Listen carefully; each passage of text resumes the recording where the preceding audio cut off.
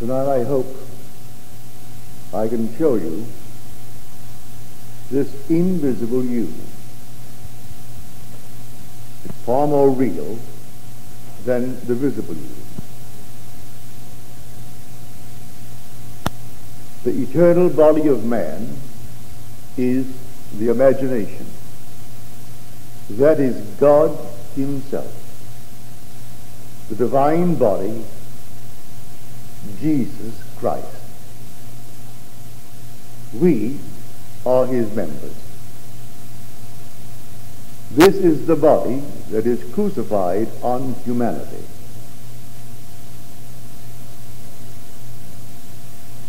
Now there's a story told in the 8th chapter of the book of Luke. And the crowds crushed upon him. And Jesus said, "Who was it that touched me?" And then when they all denied it, Peter said, "The multitude surround you, and they all press upon you." But Jesus said, "Someone touched me. For I perceive that power has gone forth from me."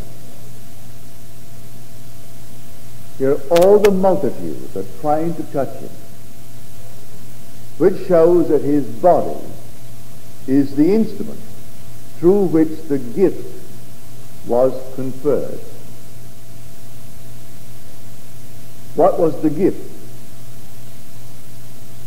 If you see it in your mind's eye, multitudes surrounding one person, all trying to touch him, and undoubtedly all touching him, if they take it physically, but they were trying to touch the spiritual man. And what was that gift? Because only one person succeeded in touching him, and he had an issue of blood for 12 years, and no one could cure it. I need not tell you in details what it means. A woman who is hemorrhaging for 12 years, therefore she cannot conceive. You see in this wonderful mystery that his body is essential to the act of regeneration. This I know from experience. For when I was taken in spirit into the presence of the risen Lord, and here he was all love, infinite love. When I asked, or rather when he asked the question, and I answered it correctly, for the question was simple: what is the greatest thing in the world? And I answered, love. And then he embraced me. Our bodies fused. We became one body. One body. He who is united to the Lord becomes one spirit with him. The word touch, who touched me, means to attach to. It means to fasten to. We are told in Scripture that if a man knows the harlot, he becomes one with her. It is giving you a story without trying to spell it out so that people get offended. And here was a fusion with love. It was a creative act. One becomes one with the being. I felt no sexual act, but it far, far transcended any enjoyment that any physical sexual act could ever give to any person in this world. It transcends anything that man could conceive concerning the creative act. Who touched me? Someone touched me. And she had a hemorrhage for 12 years.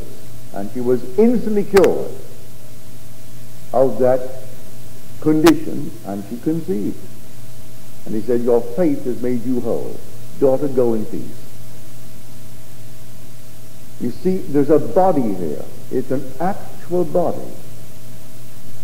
And when I say that the divine body is all imagination, and that is Jesus Christ, man's concept of imagination is so flimsy, so strange, that he can't see it as a reality, far more real than anything in this world. He can't see it as omnipresent, because he sees himself as a man who imagines. And here I'm imagining, and I'm standing here. But is my imagination confined to this little body? I tell you it isn't.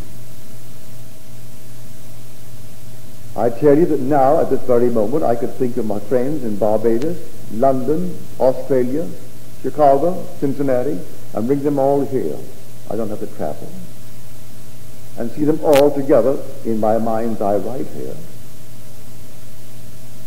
I can take the being that I really am and then exercise it as I'm called upon to do it. Now here, the story is told in Genesis. But it's told so beautifully that no one, unless he's a student of Scripture, will investigate it to see it. And the angel of the Lord wrestled through the night with Jacob. And when he saw he did not prevail against Jacob, and Jacob asked him his name, and he wouldn't at moment tell him. He touched him. And then he asked Jacob his name. And Jacob said, Jacob.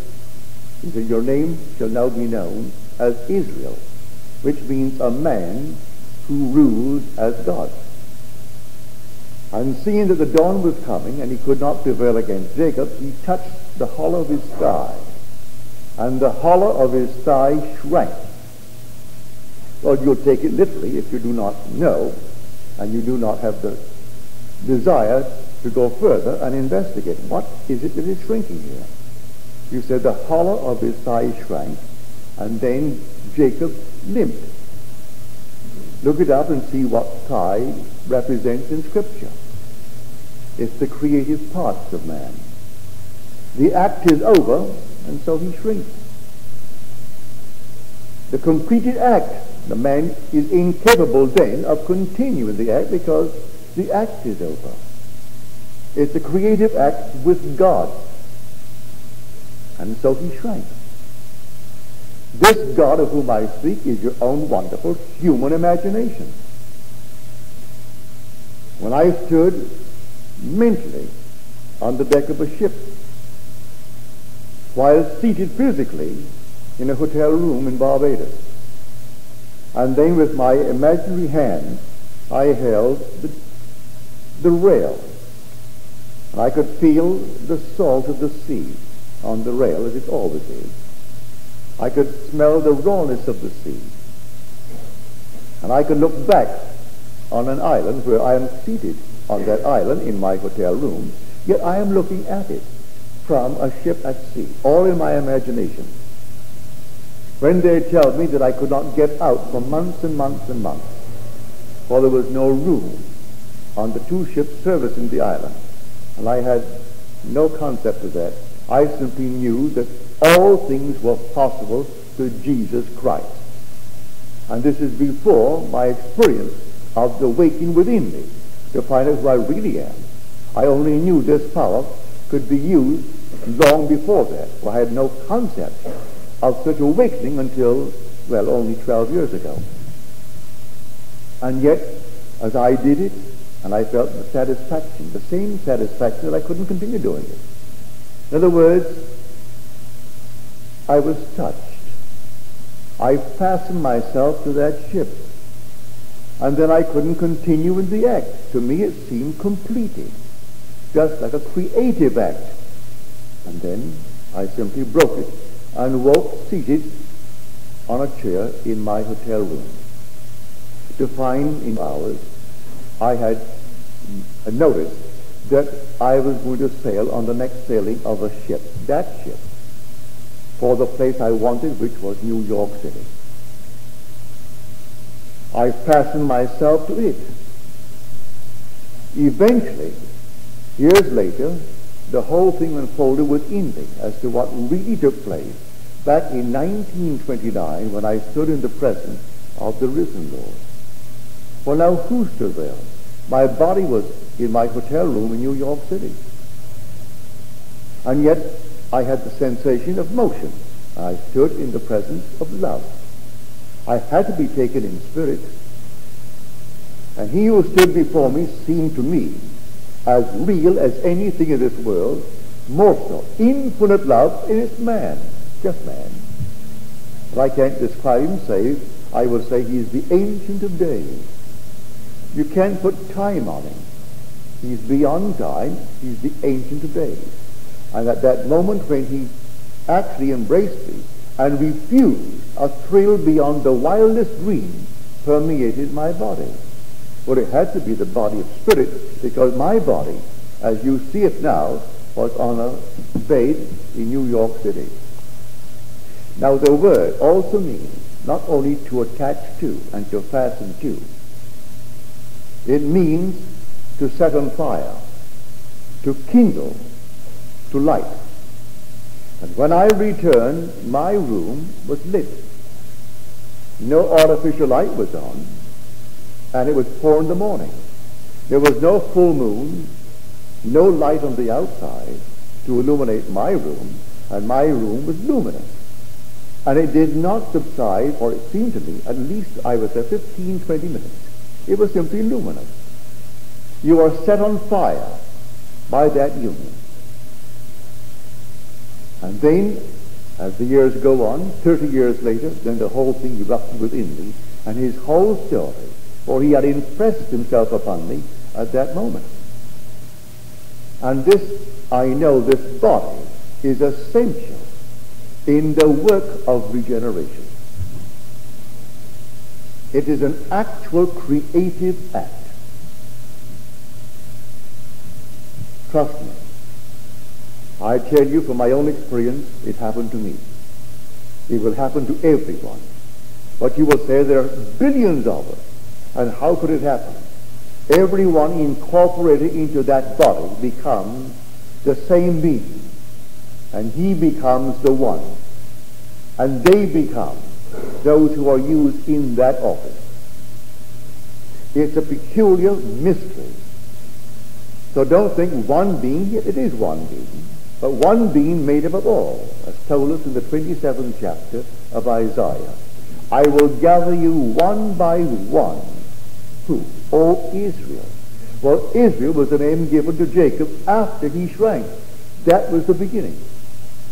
I will gather you one by one, O Israel. First of all, he has tried them in the furnaces of affliction. And then he calls us one by one by one. Each is incorporated into that one body. Each then becomes the body. Each becomes the spirit. And each is playing the part, calling us all, one by one, into that state. And there is an actual union that takes place. And then comes the regeneration. That comes then the resurrection of the individual who is incorporated into that body first.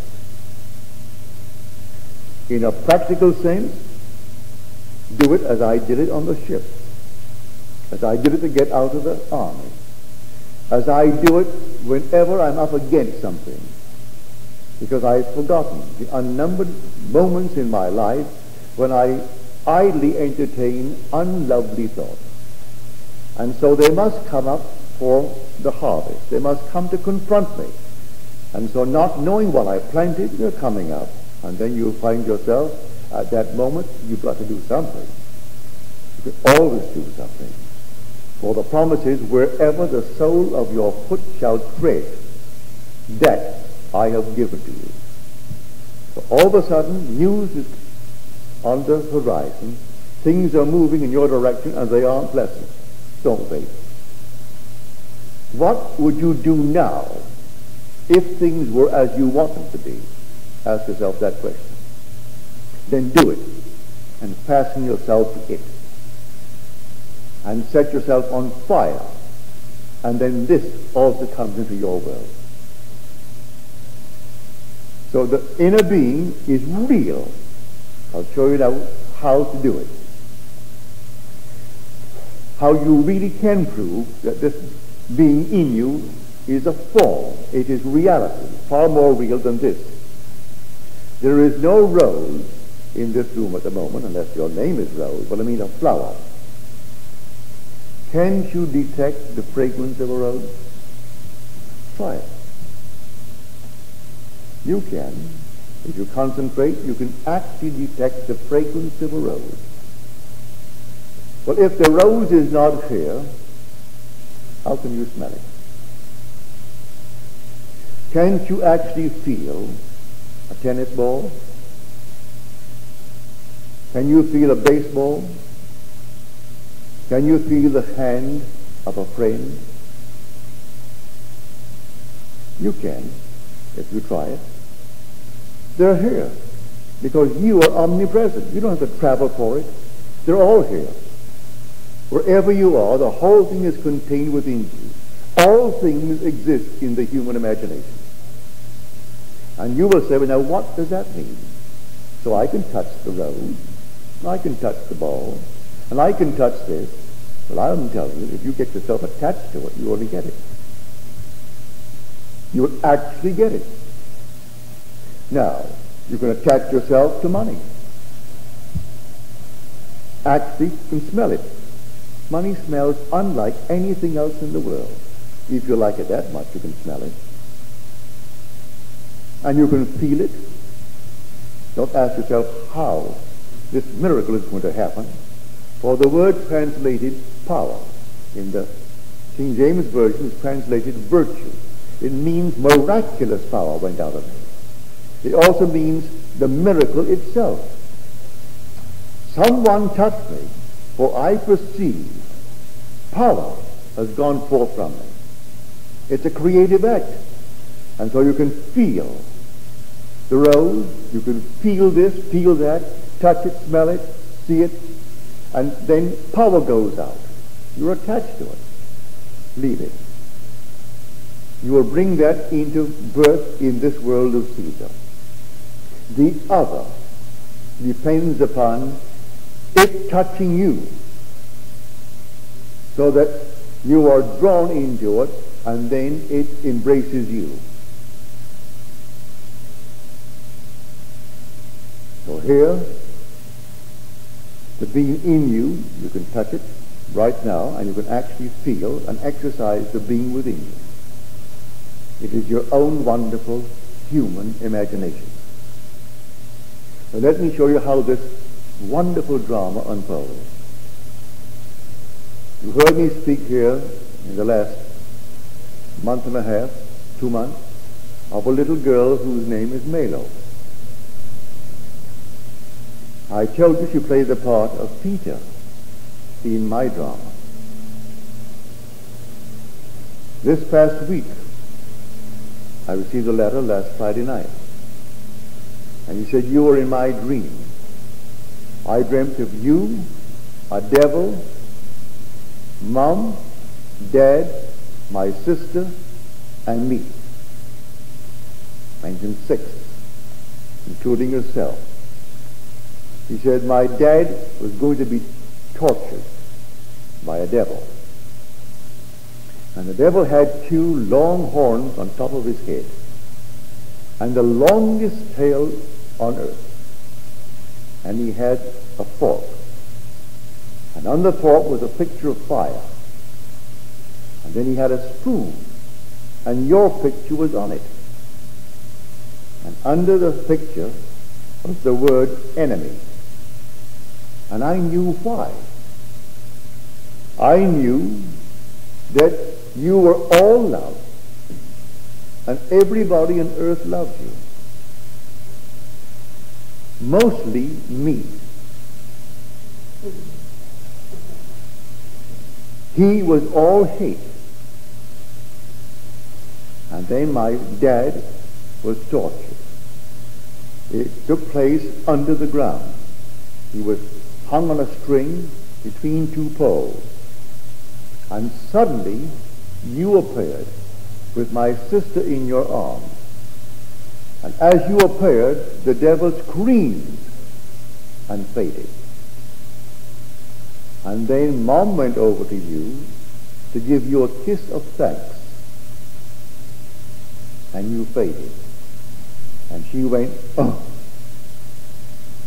She seemed so confused and went, oh. And then a voice said, he is what others call dead. He is what others call a spirit. He is what we call, and now comes out, the God in us. He is what others call dead. He is what others call a spirit. He is what we call God in us. And then she said, I awoke. Yours truly, Melo. Now, in all these wonderful visions, there's always a central point. Forget the devil, forget all these things. You can put them all together. One simple thought in that when she said, mostly me. That was the entire dream. That was the entire vision. Here, she mentions 6 characters, including herself.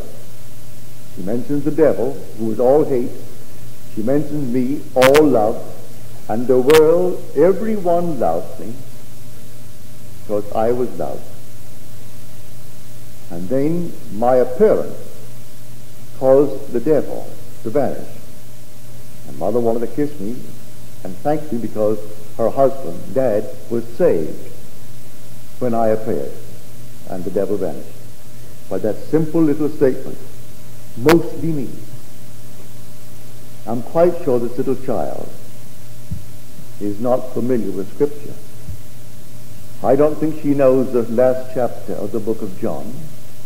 In fact, 2 people do. It's an epilogue, for the book ends on the 20th chapter. And the 21st chapter is an epilogue, as the first 18 verses is a prologue. And the last chapter, an epilogue. And this is the risen Lord. And he appears unto the disciples. And he turns to Peter. And Jesus said to Simon Peter, Peter, son of John, do you love me more than these? Do you love me more than these do? That's the literal translation, meaning the others. And he answered, yes, Lord, you know I love you. And then he said a second time, Simon Peter, son of John, do you love me? And again he said, yes, Lord, you know I love you. Now the first time he said, feed my lamb. The second time he said, tend my sheep. And the third time he asked the same question. Simon Peter, son of John, do you love me? And then he was a bit irritated. He asked the same thing 3 times. And said, you know all things, Lord. And you know I love you. Then he said, feed my sheep. Here we find the parallel between the 3 denials of the Lord, of Peter, and the 3 questions, and then the 3 conditions imposed upon him. You feed my lambs, you tend my sheep, you feed my sheep. And here she finds in the very last the 3 states of the voice. First of all, she confesses, mostly me. For she answered, do you love me more than these? It is not, do you love me more than you love the others? Do you love me more than these love me? And he answered, yes, Lord, you know I do. So she said, the whole earth loves you, mostly me. Just like a child expressing it. And then she comes to the last, and it's the same 3. He is what others call dead. He is what others call a spirit. He is what we call the God in us. There's only one Spirit. There's only one Lord. There is only one body. Only one God and Father of all. So the being in you is also in the speaker. And yet you're individualized. I am individualized. And we not in eternity, though we are one, will we ever lose that individuality. That identity is unique. It was not created. It's uncreated. It can never in eternity cease to be. It was not created, the being that you are. And yet we are one. We're all one. But this inner you, that inmost self of which I speak, when he said he will transform our lowly body to be of one form with his glorious body, that union is the transformation. Then comes the regeneration, and you are not only incorporated into the body, you awaken in the body. And then you are used as the body is used, as the instrument through which the gift is bestowed. And the whole vast world is symbolized in that woman who had the issue of blood for 12 years. Waiting for that moment in time when it would not be so and she could conceive. And who touched him? Lord, the multitude surround you. And you ask us a question, they all press upon you.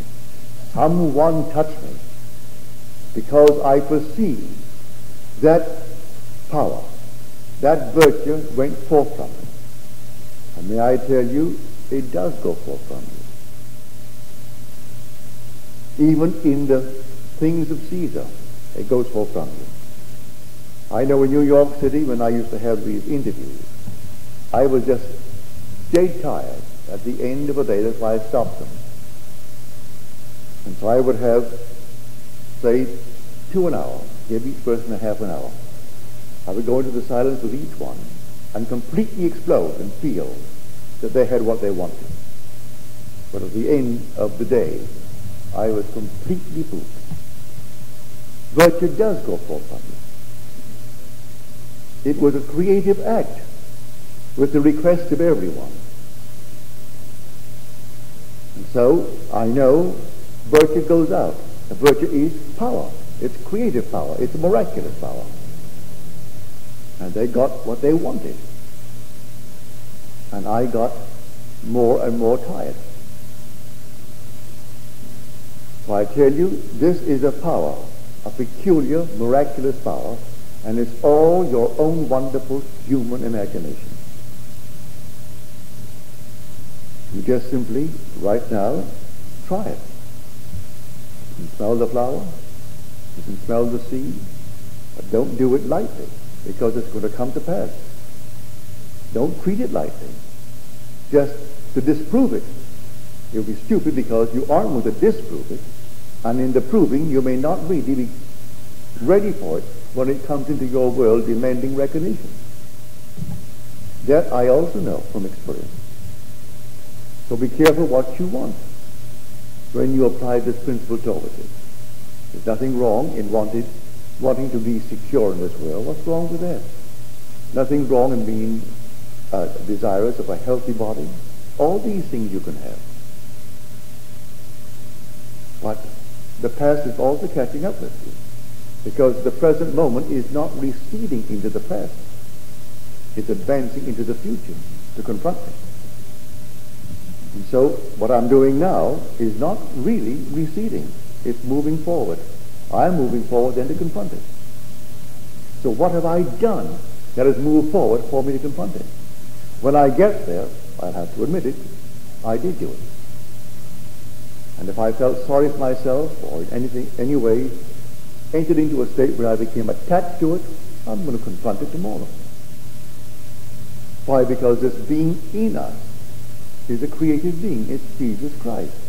Jesus Christ is your own wonderful human imagination. There is no other Jesus Christ. But he is buried in you because he is first crucified on you. One day he will rise in you. It's the same Jesus Christ. There's only one Jesus Christ. So the eternal body of man is the human imagination. That is God himself. The divine body, Jesus. And all of us are members of this one body. But we are gathered one by one. And we are called by that risen body, which is now incorporating one after the other. And it's called the living church. Not any little thing made with human hands. It is the body of the elect, those who have been called, those who have been chosen, those who have been elected. And they're incorporated into that one body by a creative act. And then, in my own case, I said 30 years. 30 years later, you rise in that body. That's where you rise. And then you're part of the body. You're part when you're incorporated, but now you are living, awakened part, to be used in that capacity as the instrument to bestow the gift. For he said, grace and truth came through Jesus Christ. Well, grace is the gift.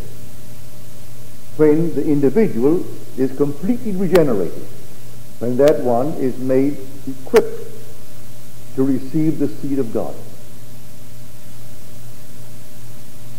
So tonight, try it when you go home. Don't say that something is too big. You aren't doing it as Caesar. You're doing it as Jesus Christ, and all things are possible to him. So take the scene, take anything, and then become attached to it. Actually feel yourself right into the feeling of that wish fulfilled. And see what it would be like if it were true. Feel what it would be like if it were true. And you reach a certain point that you can't do it anymore. You feel satisfied. That moment of satisfaction is the act in this world of Caesar. And then it's done. And in the not distant future, you'll confront it in this world. For that thing is not receding, it's advancing into the future. So the innermost man is his imagination. And that innermost man, as Neville said, we call it the God in us. Others call it, because I can't see you physically, dead. And others call it, believing in spirit, a spirit. But we call it, said she, the God in us. And so, how beautifully that little child fulfilled what she had to. At the very end of John, she's reached it. So here, do you love me, Peter? More than these? More than they do? Yes, Lord, you know I love you. Second time, do you love me, Peter? Yes, Lord, you know I do. Then the third time, to parallel the three denials. And then he imposes upon Peter a condition: to feed my lamb, to tend my sheep, and then to feed my sheep. And so she will. Many times she will blow her top, as it were, for that's what Peter was. A violent character at moments, and then so tender at others, because she has the Spirit in her. She'll play to the fullness. But she's brought it right down to the very end of the drama, even into the epilogue. So here I tell you, this drama is forever. Everyone's going to play it. Everyone's going to be incorporated into that one body, and it is a body. Let no one tell you some impersonal force like an oversoul and a this, that, and the other. Forget it. It's a body. And how can that be a body that you're looking at it and still it is omnipresent? Well, I'm standing right here now. It doesn't take me a second to think of a dozen of my loved ones scattered all over the earth and put them all here. or I could be there. It makes no difference. All things are possible to the imagination, because all things exist in my imagination. Where must I go outside of myself to find anything if it all exists in my imagination? So I don't have to go traveling for it. It exists here. What is my need now in Caesar's world? Well, it exists in my imagination. Lay hold of it. Touch it. Become attached to it. Fasten yourself to it. And set it on fire. Actually feel the reality of it. You can feel it. May I tell you, the minute you begin to feel it, it is done. Get the satisfaction. As I've always said, of all the pleasures of the world, relief is the most keenly felt.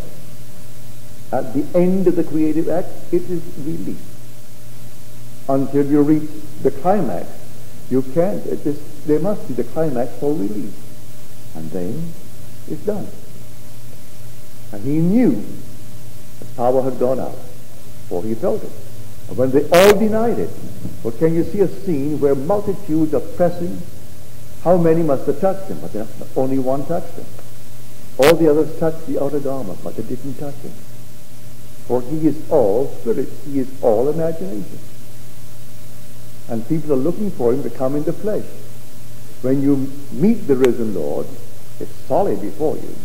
As far as you're concerned, it is flesh, but it isn't. Because how could flesh embrace another being of flesh and the two become one?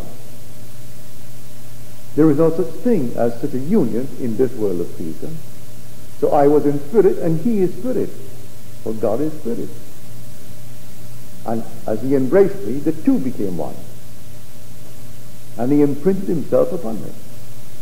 But I had then to bear his likeness by having that pattern unfold within me. So we are called, all gathered, one by one.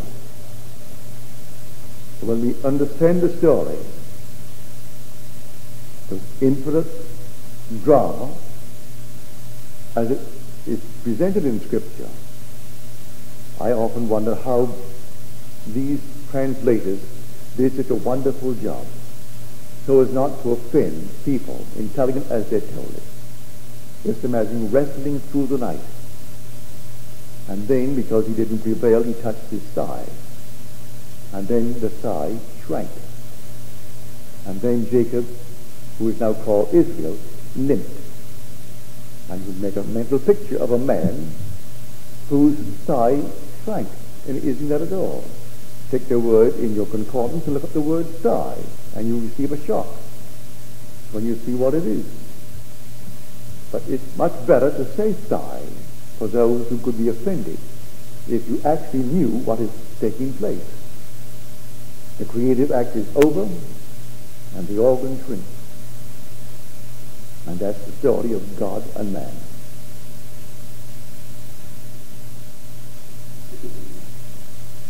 So here, this inner you is real. It's the immortal you. It cannot die. I don't care what happens to you from now on. You cannot die. You are this immortal, incorruptible being. And while you're here for a purpose, in time you'll be called. You'll be called into that union with the risen Lord. And then you can come today from that union on. And it will be 30 years, so you're told in the gospel. And he began his work when he was about 30 years of age. Has nothing to do with 30 years from the time you were born as a little child. It's from the time that you actually were incorporated through that union into the body of God. And you can come to it from then on. It was 1929, all right, so I was 24. Come to 30, you find me 54. It was when I was 54 years of age in the city of San Francisco that the whole thing began to erupt and unfold within me. So he was about 30 years of age. Now John mentions it. You know Abraham? Why, you're not yet 50. Others put it, why, you are just about 50 years of age. So he brings the age forward into the 50s. It doesn't matter. It could happen, say, at 40. But then you would have to go back to your time when you were 10. Because it's 30 years from the time of that regenerative act, which is a spiritual union with the risen Lord. So you, seated here, your destiny is to be one with the glorified body of God, sharing it as your own body. You are the spirit of it. For there's only then one Spirit, one Lord, one God, and Father of all. But now tonight, in the most simple, practical way, because we are still living in the world of Caesar, ask no one anything. What do you want? You ask yourself, what do I want? And then you answer it quite honestly. If reason comes in, which is always doubt, it's called the devil. Well, you couldn't get that. You're either too old, or you're this, or you don't know the right people. Forget that. That's all the devil. That's all doubt. What do I want? All things are possible to God. And God is my own wonderful human imagination. When I know what I want, well then, use my imagination now to create the scene which would imply that I have it. And become attached to it. And feel it. Feel myself right into it and become one with it. And then when I feel the satisfaction of this state, I can continue doing it. Because I've reached the climax. It's done. Drop it. In its own good time, it could be in 24 hours, it could be in a month, it could be in a week. But in its own good time, it will create the means necessary to externalize itself. And you will get it. That's how it works. You don't pray to anyone on the outside. You have found him on the inside. Just as Mary said, but we call him the God in us. Others speak of him as the dead. He died 2,000 years ago. Others speak of him as a spirit. But we call him the God in us. A child, hearing a voice coming seemingly from without. It's really coming from within herself. That's where she's hearing it. And all the imagery of that vision is so perfect. The old story of the horns on the head and the long tail and the fork.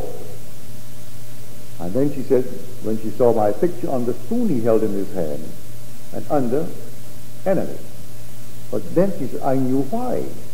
Because intuitively she knew why I was the enemy of one who was the embodiment of hate, for I was all out. Love embraced me and sent me. I can be nothing more than. He who embraced me and sent me, he who sees me sees him who sent me. We are one. And so when love then appeared, her dad was saved, and he screamed and then faded. That's exactly what you're told in Scripture. When he appeared, the devil screamed at him, and he had no compassion on them. He still cast them out. And then they faded. Her vision was perfect. All the imagery was perfect. That simple little word, mostly me. Do you love me? You know I do, Lord. More than these? You know I do, Lord. And she adds that simple little word, mostly me. Well, the child is only, I think he's now 9, from what I've been told. 8 or 9, but I think her last birthday on the 4th of January, she's 9. So you see, everyone's going to have Scripture unfold within them, and they're going to have confirmation of it from those who come within their world. They'll all come. They have to come. And no one can come unless my Father draws him. And so out of the nowhere, Peter was drawn. Not from a beach fishing. She was playing her little toys.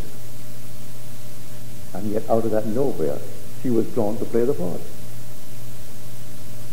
I've only seen the child twice. He doesn't know me socially, doesn't know me save in her vision. So the body of which I speak is real. It's not some intangible thing, some gossamer. It's solidly real, more real than any physical thing in the world, and yet omnipresent. That is the mystery. How can it be a body and be omnipresent? And yet it is omnipresent. And it's all powerful. It is defined as the power of God. Therefore, no matter where power is exercised, there is that body. It's the wisdom of God. There is that body. Whenever wisdom is exercised, there is that body. And you are that body. Your true being, your essential being, is the Lord Jesus Christ. And there is no other Jesus Christ. And he who